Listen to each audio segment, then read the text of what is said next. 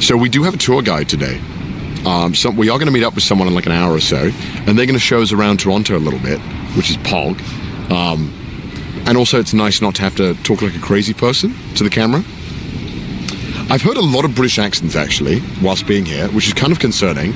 That's my thing. Don't want people taking my thing.